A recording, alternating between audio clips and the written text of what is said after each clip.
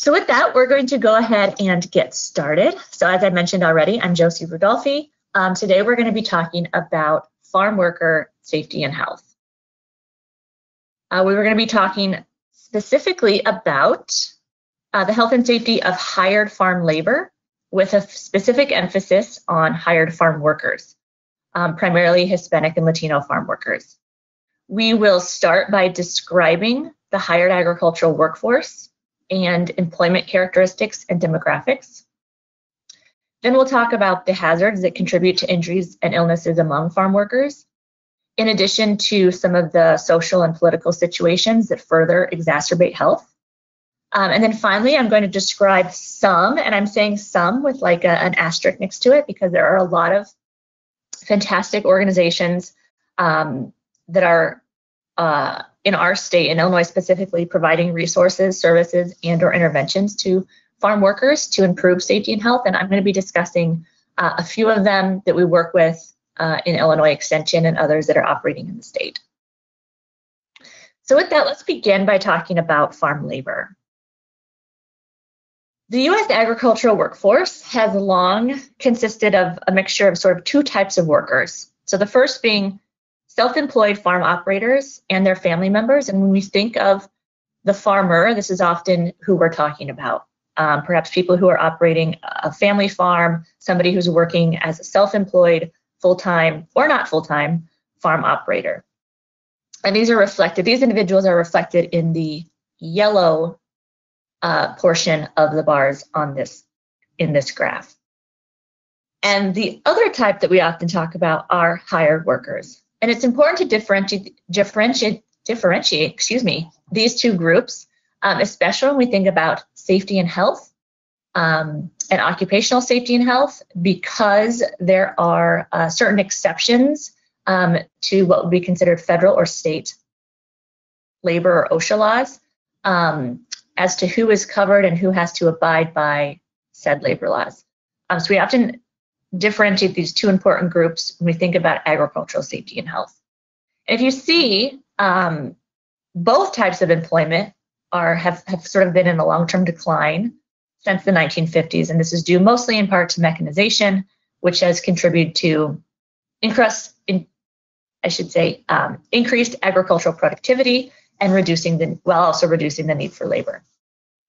And since about the 1990s, this is sort of stabilized. We think we sort of probably plateaued in where we can go, though probably not anymore, where we can go from a mechanization standpoint, and where we still need to have human beings in fields and other places. But today we're going to be discussing specifically the health and safety of the hired labor, the orange portion of these bars, and specifically farm workers.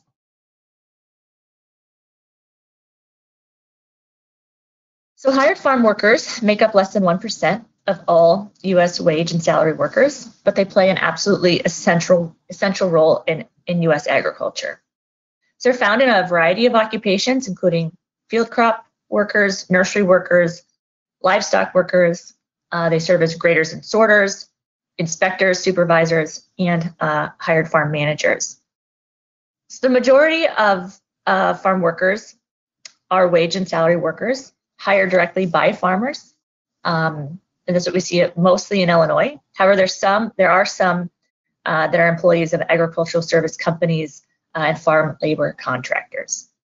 But you can see here on this slide sort of the proportion of agricultural workers who are in crops, operating in a crop support sort of role, and then working in livestock and livestock support.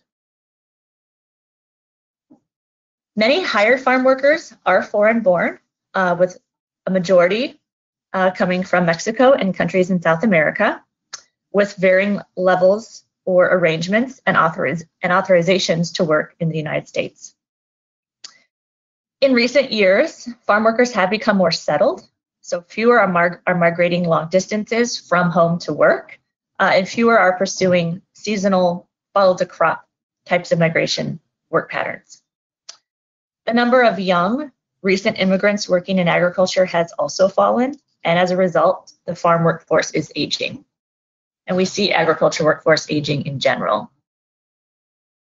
Wages for hired farm workers have gradually risen, but this is something we're going to talk in depth about in a couple of slides because it still contributes to a substantial risk for health and safety.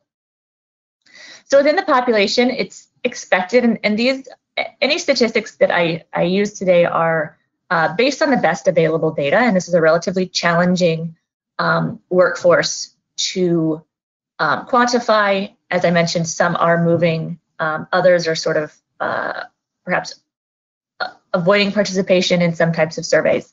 But within the population, we expect that about 15% are migratory and about 85% are settled agricultural workers. We know that farm workers are employed in both metro and non-metro counties, though when we often think about agriculture, we think of more rural environments.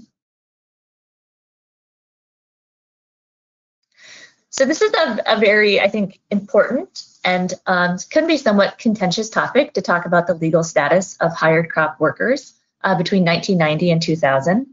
I think what's really important to emphasize is that agricultural workers support the estimated 1.2 trillion agricultural industry in the United States. And while there's a lot of conversations about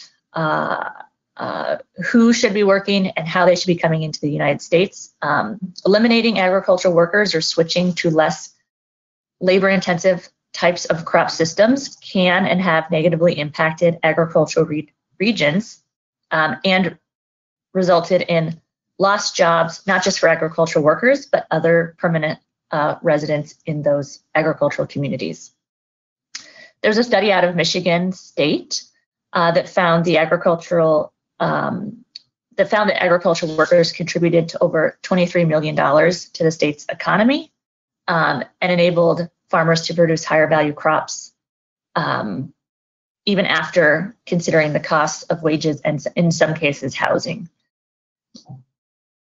Also, though again, it's quite contentious, strict immigration laws passed in some states have demonstrated the severe impact of farm labor shortages. We continue to see states enacting various sorts of laws that may preclude farm labor from coming into the state, and as a result, it has been, in some cases, they have seen detrimental effects to their economy. And so you can see here that there continues to be a portion of agricultural workers that are perhaps foreign-born and unauthorized to work in the U.S., but we do have systems in place such that we can have workers come to the U.S. As authorized workers. And you can see that in some instances, especially as of recent, we see U.S. citizens and U.S.-born individuals continuing to contribute to the workforce. So this chart compares sex, age, and percent married by various agricultural work and all U.S. private age and salary workers. So that is on the far right. You can see across all ag occupations, workers are slightly more likely to be married. This is not overly interesting, but do have some important implications for health. So we know that people who are partnered or in partner type situations sometimes have better health outcomes than people who are not, which is kind of interesting. We see workers in agricultural occupations are slightly, though probably not significantly, older than private wage and salary workers, and people in agricultural occupations are less likely to be female.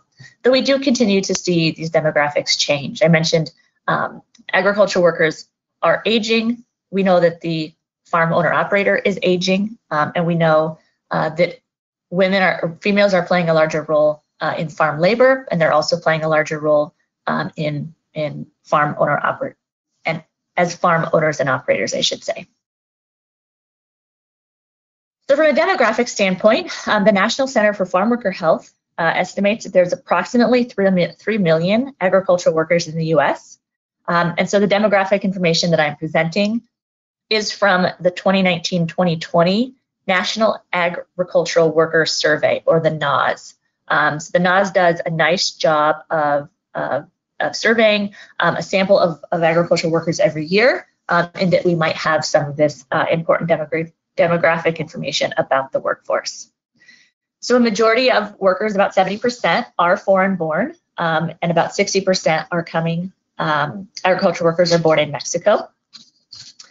About 60% of crop workers are male and 34% about are female. And this has been a changing demographic since the beginning of the NAS. We're seeing much more females participating in agricultural work. About 80% identify as Hispanic, and over 60% indicate they're most comfortable conversing in Spanish. And that's not to say they don't have any English language skills or any proficiency there, but they're most comfortable conversing in Spanish. And that's something that becomes very, very important when we think about agricultural safety and health. And the average completed education is 9th grade.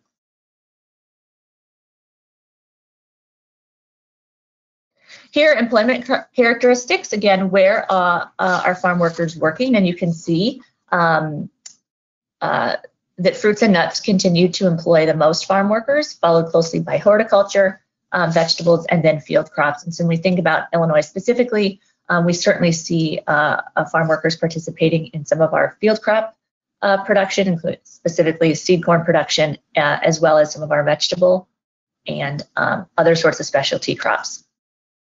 We also know that there are a lot of farm workers working in pork and dairy production in the U.S., and that workers are working an average of 39 weeks per year in agriculture. And what about Illinois? So we estimate there are approximately 50,000 farm workers employed in Illinois annually, and we see and benefit from their work in the following types of industries. I've already mentioned seed corn production and some of our specialty crops, including blueberries in sort of central Illinois, apples, and of course pumpkins, which is one of our kind of leading specialty crops in Illinois, as well as pork production, especially in sort of the central and southern part of the state. We see farm workers employed in pork production. As well then, as we move north, and certainly in the Chicago area, we have farm workers that are employed in nursery and landscaping businesses. So we're going to move into talking a little bit about injuries. And this is a cartoon, and I think it's cute. And regardless of the status in agriculture, I think this rings quite true. And that one, injuries are very common. Unfortunately, some do land workers in the hospital, but with that, the work does not stop or wait. And so there are crops that need sprayed, livestock that need fed, apples that need picked, pumpkins that need moved, etc. Those wait. It's not like a storefront where you can say we're closed for the next week. It's not necessarily like a manufacturing facility, whereas if we absolutely had to, we could shut things down. Crops, animals, etc., are going to continue to mature and unfortunately need tended to. There's just no off days for anybody. So when you think about some of the physical hazards, we know agriculture is a very hazardous industry. The fatal and non-fatal injury rate in agriculture far exceeds that of the all industry fatal and non-fatal injury rates. And farm workers are exposed to a variety of physical hazards, which include livestock. Livestock are large and very unpredictable. Machinery and equipment, which is also large, though a little bit more predictable. Machinery often presents a number of blind spots and, of course, opportunity for malfunction. I will note that regardless of labor status, machinery and livestock are some of the leading sources of injuries in agriculture. And then we have repetitive movements and awkward postures. So farm workers are often exposed to repetitive movement and awkward posture, especially in some of our specialty crop production where picking, pruning, and lifting are very common. This then leads into the types of injuries that we see. So certainly some of the major causes of injury are transportation and machinery related, as well as bites or contact with animals. And then we see a lot of cuts and piercings, though fractures account for a majority of injuries. Broken bones can continue to be the leading source of injury among farm workers. And now we'll pivot to talk a little bit about illnesses, which occupational health is a little bit more of my interest area. And I think there are some really important health hazards to consider when we think about farm workers. So farm workers are exposed to a myriad of health hazards. So we have warm and hot environments.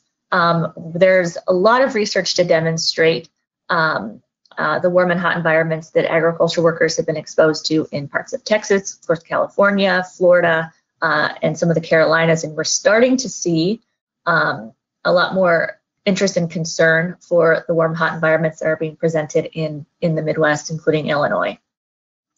There's also chemical and pesticide exposure. Unfortunately, there have been a number of instances where groups of workers have been exposed, hopefully inadvertently, to pesticides. There are dusts, and then I list repetitive movements and awkward posture again here, and this is kind of depends on which school of thought you were trained under as to whether musculoskeletal conditions are an injury or an illness. We tend to talk about them a lot, but repetitive movements and awkward posture contribute to chronic pain of the musculoskeletal system. So as I mentioned, farm workers endure high rates of toxic chemical injuries and skin disorders, more than any other worker in the country. So we think about chemical exposure, we know symptoms of like nausea, vomiting, cramping, and then itching and burning of the eyes are some of the short-term or acute effects of pesticide poisoning. And then there are long-term effects to chronic exposure, which can include, unfortunately, things like cancer, neurological disorders, reproductive effects, and depression. When we think about skin conditions, we see a lot of dermatitis linked to either pesticide exposure, but also other types of exposures, whether it be chemical agents and even plants. We know that there's a lot of allergic reaction or dermatitis reaction to various plants in the environment. Nationwide, nearly half of all farm workers have reported having had a skin rash as a function of their work. When we think about the hot or heat-related illnesses, we know farm workers are working all day and in some cases not taking adequate breaks, probably a function of their work situation, and maybe not being provided adequate water and or shade. So they're experiencing heat-related illnesses such as heat exhaustion and heat stroke, as well as dehydration. Among farm workers, heat stroke is a leading cause of work-related death, and that's from the CDC. Farm workers are 20 times more likely to die as a result of heat-related illnesses than the rest of the US workforce. I mentioned musculoskeletal conditions. These are very common, chronic pain in the back, knees, elbows, shoulders, as a function of physically arduous work that many farm workers endure.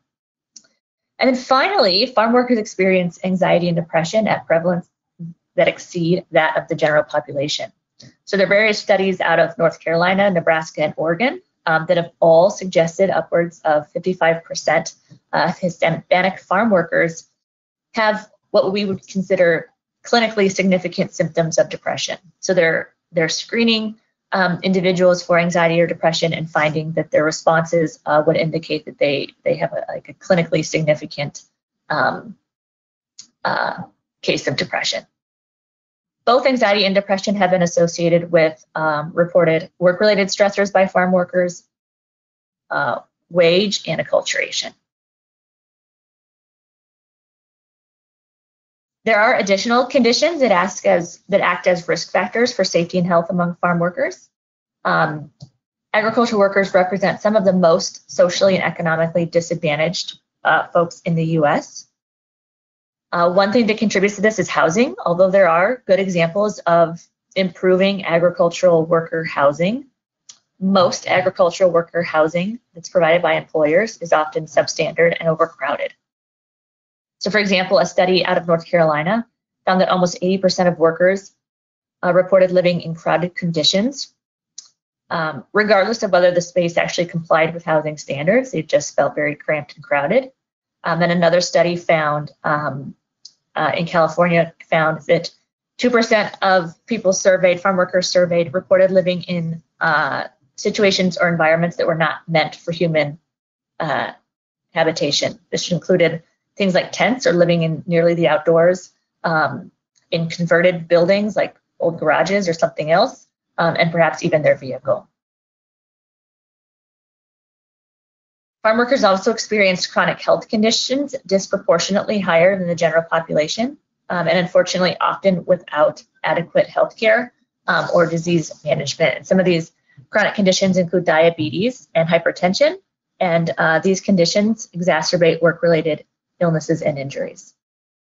And then finally, wage. So according to the most recent NAWS, again, National Agricultural Workers Survey results, almost 20% of agricultural worker families had family income at levels that were below the national poverty guideline. They report an average hourly wage of less than $14. And in some instances, workers are paid by the hour, though there are some instances where workers are paid by the piece. And using a piece rate as a basis for payment, though relatively uncommon, is quite hazardous for the agricultural worker. This encourages people to work quickly. This encourages people to not take adequate breaks, to not focus on hydration, because if you're being paid by how much you pick and weigh, you're obviously motivated to just pick as much as possible. And then in addition, agricultural workers rarely have access to workers' compensation, disability compensation, and other sorts of employment benefits that a lot of us appreciate. I do want to mention the adverse effect wage rates. So the adverse effect wage rate is specific to H-2A workers, and this is the Agricultural Guest Worker Program that I mentioned earlier. So H-2A employers must pay the higher of the state or federal minimum wage. So if a state has elected a higher minimum wage than the federal rate, they must pay that. Or the regional average farm wage that's observed by the Farm Labor Survey, which is administered by NASS. They have to pay whichever is the highest of these. And the goal here is to ensure that H-2A employment, so inviting workers into your state or in your community to work, does not negatively, and whatever wage you pay is a wage that is not going to negatively affect the domestic farm worker wage. So we can't pay farm workers so little such that it disrupts sort of the economics of the community. However, you can see what this adverse effect wage rate is in each of these states. This is from 2023, and if you know what your state's minimum wage is, you can decide as to whether the farm worker would be making the minimum wage or the adverse effect wage rate. But what's really important here is that these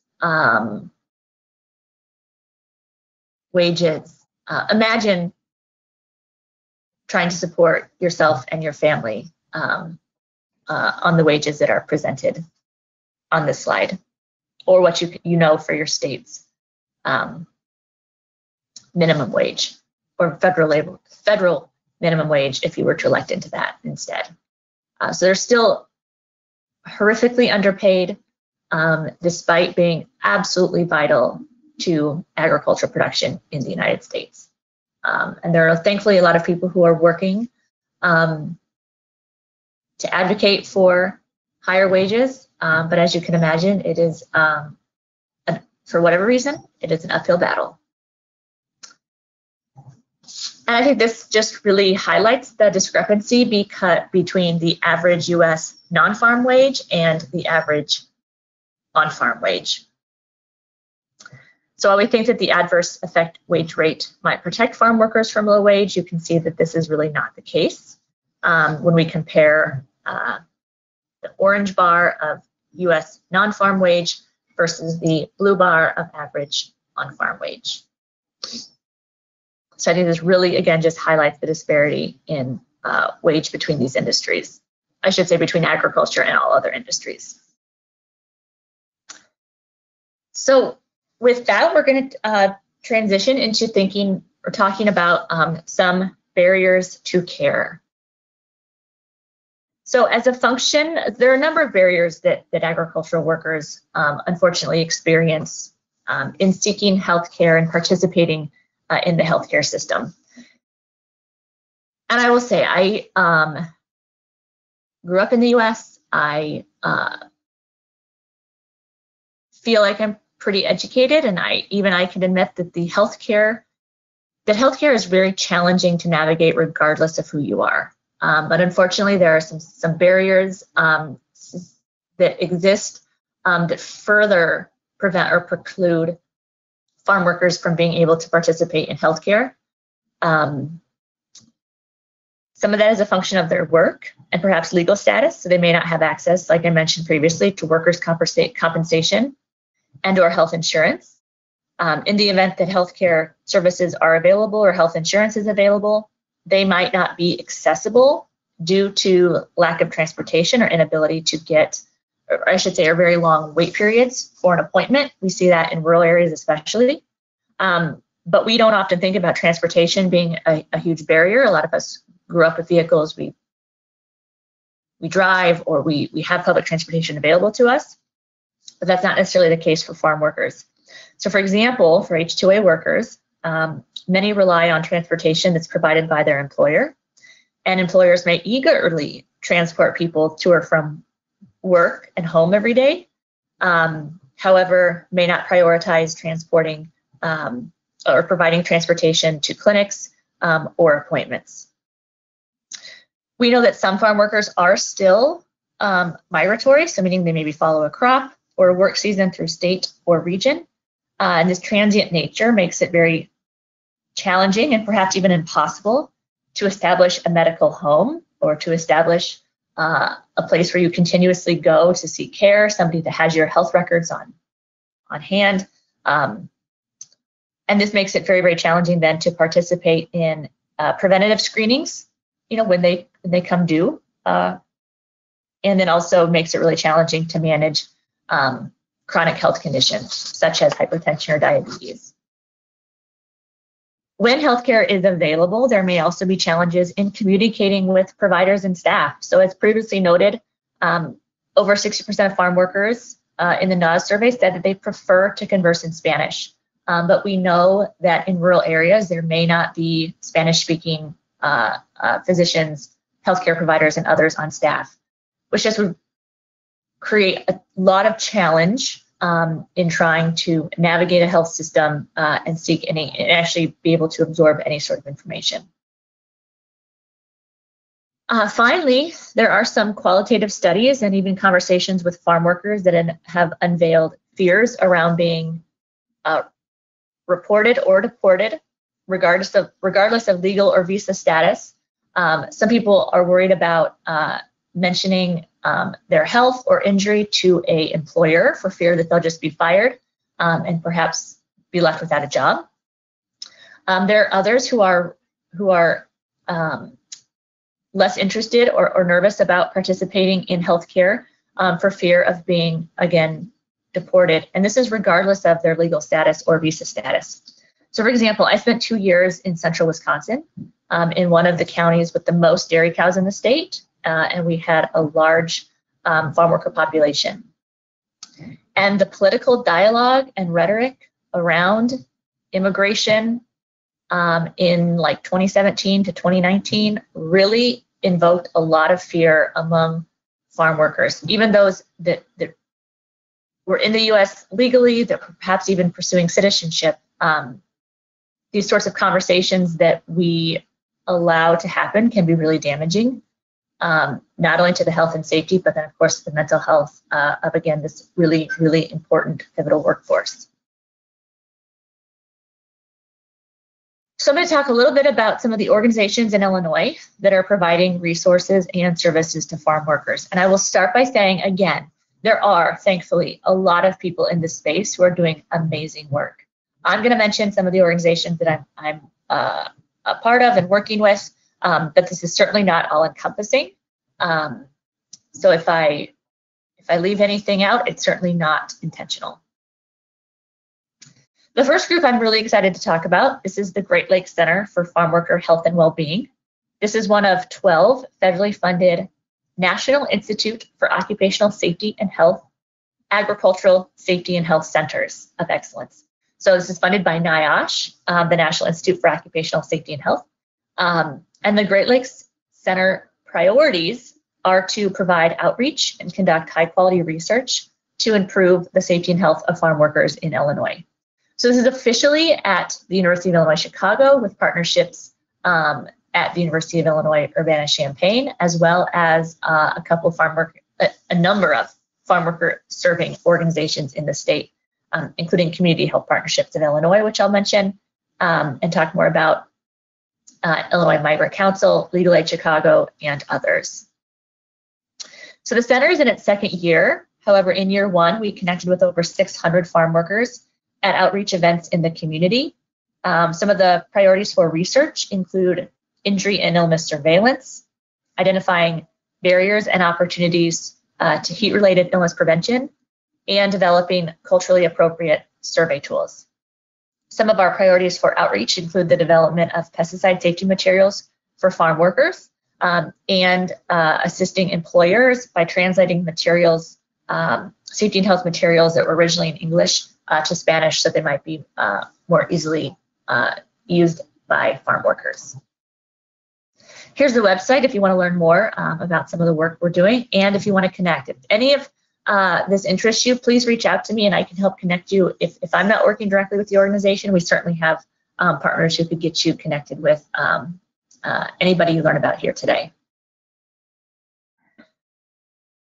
The other group I want to talk about is Illinois Extension. So within Illinois Extension, we have a number of subgroups that are providing resources and or services to farm workers. So I direct Illinois Agri-Ability, and Agri-Ability works to serve people in agricultural occupations who experience disability. So we provide resources and services such that they could remain active in agriculture if that's what they would like to do.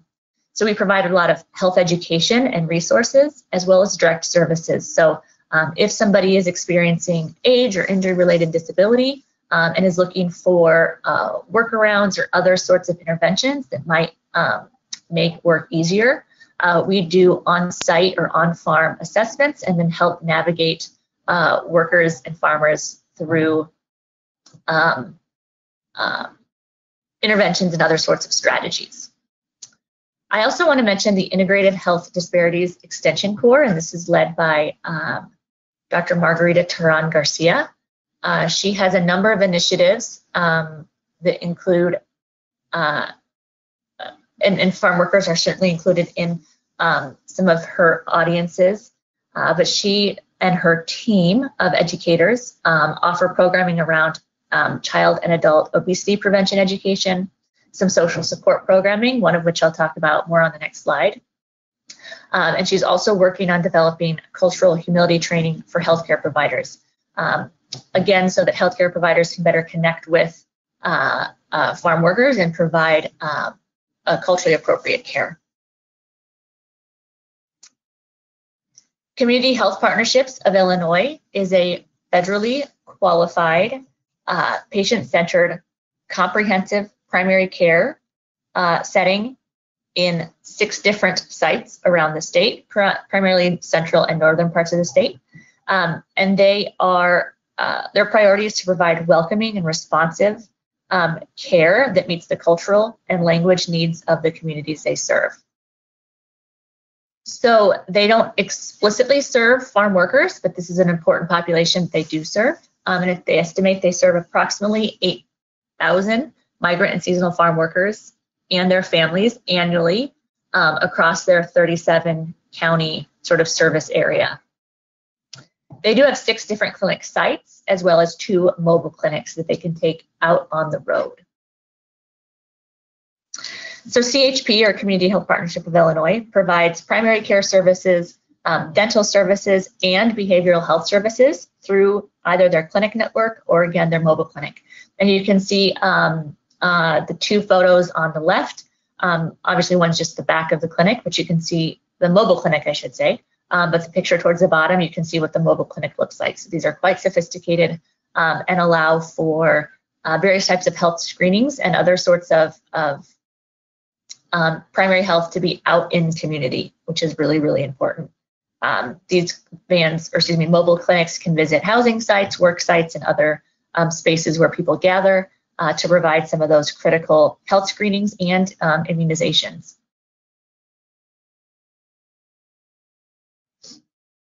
The North Central Farm and Ranch Stress Assistance Center is one of 4 USDA-funded farm and ranch stress assistance networks. The North Central is a 12-state region, and one of our goals is to provide stress and mental health-related programs and resources to farm workers. And one example of what we've been up to is from my colleague, Dr. Athena Ramos, at the Central State Center for Agricultural Safety and Health at the University of Nebraska Medical Center. And Dr. Ramos has been working, has been focused on farm worker safety and health for a very long time, and recently implemented Bienvenido, which is a support group welcoming program to farm workers in Nebraska. And this is it's like a 9-week-long intervention where people gather, and there's sort of a 9 weeks worth of curriculum that people gather in the same space, and it's really developed and designed to be responsive to Latino cultural norms. And so this is not a program that was actually like translated into Spanish, but this is like many mental health or wellness type programs are, but this is something that was actually developed in Spanish. So it very much what am I trying to say? It was developed with specific cultural and language norms of the population, which I think is really important. And like I said, it's a 9-week course.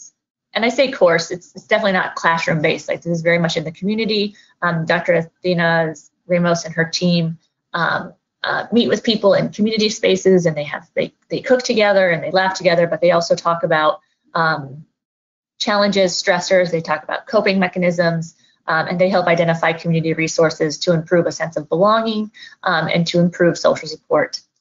And we're really excited to be bringing this program to Illinois. Margarita Charan Garcia and her team have been trained as instructors in this and are bringing it into Illinois in the next year, and we're really, really excited for that. We know that support groups and building social support can really help instill hope in people. It creates shared common bonds and sort of similar experiences, obviously provides support, and then increases a sense of belonging, which we know is really important. If you have, if you're anybody who's new to an environment, there's a period of acculturation to that, and we know that farm workers are especially marginalized in that they may not have resources and services available to them. They're adapting to a new culture and new types of norms, and so the goal of this type of group, or the Bienvenido program, is to really like build a sense of belonging, and hopefully communities are reciprocating in that sort of welcoming. A couple of other organizations that are operating in the state or the region and even nationally. Shawnee Health is a federally qualified health center that operates similarly to CHP, though it's in the southern part of the state. The Illinois Migrant Council also provides resources and services to farm workers across the state. Legal Aid Chicago provides free legal services and helps organize a lot of initiatives to H-2A workers specifically, making sure that workers know what their rights are as H-2A workers, making sure that they have access to adequate housing, transportation, and others. The National Center for Farm Worker Health is absolutely outstanding, and some have state-based programs.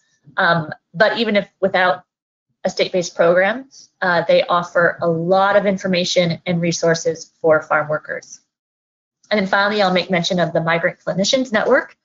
This is a really great nationwide network that really focused on providing training and education to clinicians so that clinicians may better meet the needs of farm workers across the country.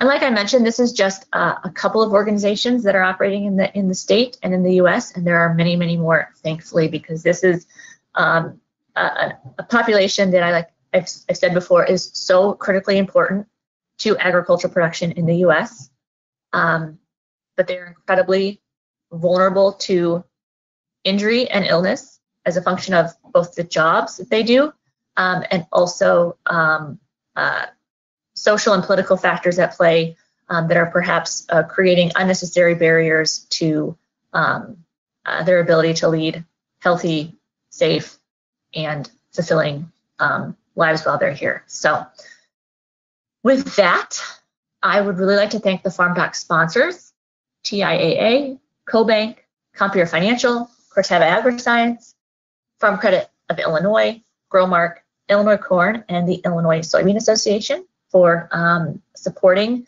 not just this webinar, but all of the FarmDoc webinars. I'd like to acknowledge our educational partners, which of course the College of Agricultural, Consumer, and Environmental Sciences at the University of Illinois, the Department of Agricultural and Consumer Economics, and Illinois Extension. So thank you so much for joining us today. Should you need any more information about FarmDoc, you can use the QR code there. Again, this will be on YouTube. So if you're interested, you can find us there. There's also a lot more information there, a lot of great archived webinars there, and 5-minute FarmDoc videos. So please subscribe to our channel. With that, I'm going to open it up. I'm going to open the chat up for any questions. I see that I don't think any have come in, but should there be any questions now, I would invite those. Otherwise, thank you so much for joining us today. And remember to please respond to the evaluation when you receive it at the end of the webinar. Thank you so much.